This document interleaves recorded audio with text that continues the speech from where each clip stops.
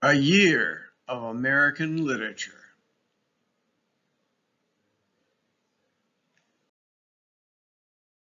In this, the second quarter of American literature, we're going to be comparing the Romantics to the era of realism and regionalism. First, a bit about the worst picnic in the history of the world. The people in this photo had just come out from Washington, D.C. to observe the Battle of Bull Run, the first battle of the Civil War. The spectators showed up with a picnic lunch, sandwiches, and opera glasses, kind of small binoculars. Pure romantics. Within a few hours, these spectators were retreating as refugees from a battle.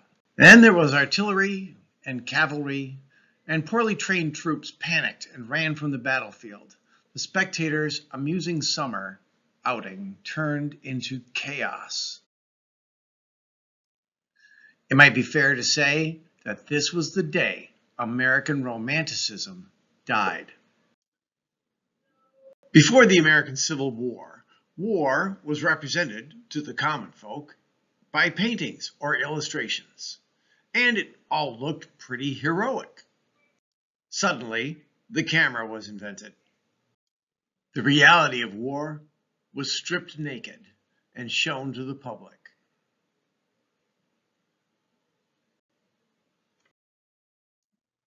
The Civil War changed more than politics in America. After the Civil War, people weren't much interested in reading about the war hero. They had seen the brutality and the mental distress. They lived the filthy outdoor life and experienced the sheer boredom of war. People who had lived the real thing couldn't stomach the overactive imaginations of writers who had lived their entire lives behind desks. All that moping about the eerie and the mysterious went right out the window. They wanted something real. During the Romantic era, Herman Melville and Washington Irving lived right in New York City. Nathaniel Hawthorne and Thoreau lived in Massachusetts. James Fenimore Cooper resided in upstate New York, and Harriet Beecher Stowe lived in Connecticut. All of these authors came from the Northeast, except Edgar Allan Poe, who came from Maryland, the northernmost and easternmost of the southern states. They all lived within a few hundred miles of each other. They were also all white, and all of them were male except Harriet Beecher Stowe. In this era, we're going to see people from all across the United States. We're going to see more females, we're going to see blacks, Native Americans, Westerners. Before and during the Civil War, people didn't want to talk or read much about different regions of the country. Our problems were firmly rooted in the North, the South, and what to do with the West. After, with regional tensions gone, people wanted to read about different places around the country. And since they were interested in different regions, this was called regionalism. Southerners read about the North, and Northerners read about the South. And most of all, the favorite topic was the West. New lands were opening up out there, and people were headed out there. Folks back east loved to read about it. The excitement and the action of the Western hero appealed to many people. The Romantics portrayed natives' lives as exciting and exotic, and the hardships were downplayed. Because they lived closely to nature, Romantics assumed they would have been more honest and more pure. But remember, these writers lived in the very settled Northeast and had little contact with natives. What they wrote came from their reading and from their imaginations. With the realists, stories about Native Americans spotlight the hardships, and the stories are often true ones. The experience of Euro-Americans with the natives are no longer the romanticized relationships portrayed by James Fenimore Cooper.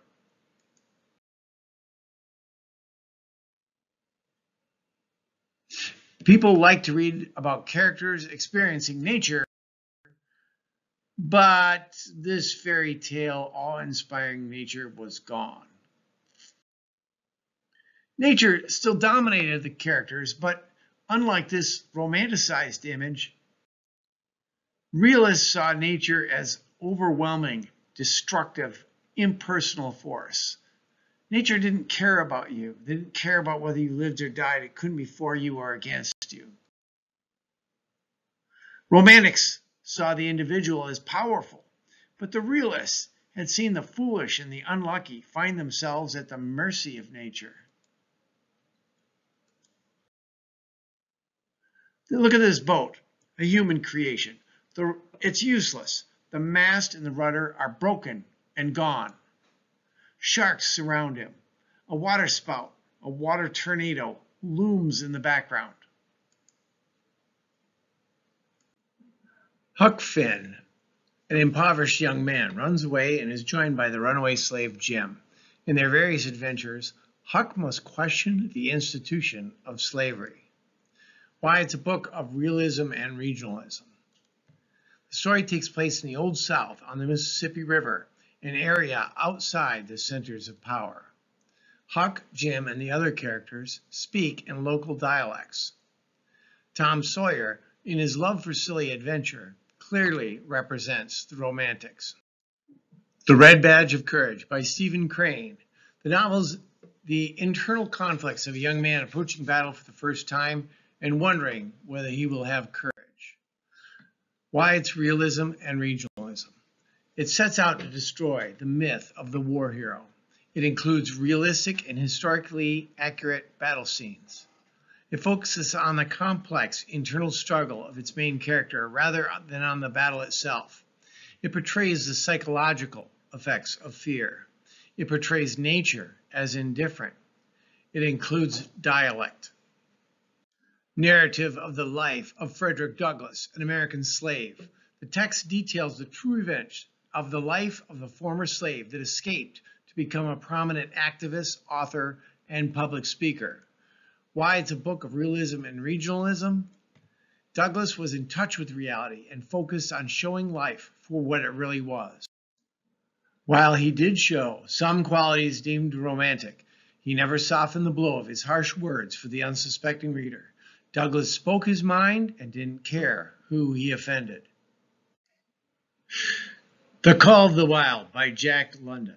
A domestic dog leading a cushy life in California is kidnapped or dognapped and sold into the sled dog market in the Yukon. Why it's a book of realism and regionalism. London portrays the harshness of the far north. It takes place in the far north, a new place and exciting for its readers. The novel portrays nature as indifferent. The novel portrays the actions and customs of people of the far north. The Awakening by Kate Chopin. In Louisiana at the end of the 19th century, Edna Pontellier struggles between the prevailing social attitudes of the American South and her increasingly unorthodox views on femininity and motherhood. Why it's realism. It focuses on women's issues without condescension. It takes place in the American South, far from the centers of power. The novel centers on ordinary people leading ordinary lives. Little Women by Louisa May Alcott. The story follows the lives of the four March sisters, detailing their passage from childhood to womanhood. It's loosely based on the lives of the author and her three sisters. Why it's a book of realism and regionalism. Although sometimes didactic and sentimental, the novel never sacrifices its realism. It's set during and after the Civil War. The character's mentor encourages her to abandon fantasy and develop deeper writing by using realism. The main character marries an older, boring professor, and the heartthrob character, whom many readers expected, marries the least likable sister. How the Other Half Lives. Studies Among the Tenements of New York by Jacob Riis. It was a pioneering work of photojournalism. It served as a basis for future muckraking journalism. Why? It's a book of realism. It documented the squalid living conditions in New York City slums in the 1880s, exposing the slums to New York City's upper and middle classes.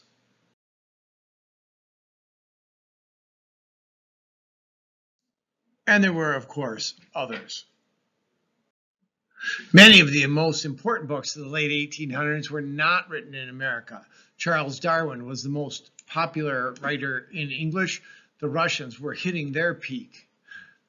Thus Spake Zarathustra and The Origin of Species were among the most important nonfiction books written. The outlook of The Origins of Species proves scientifically the harshness of nature, the brutal aspect of the selection process. Overall, the realists found the world a much harder place than the optimistic romantics did.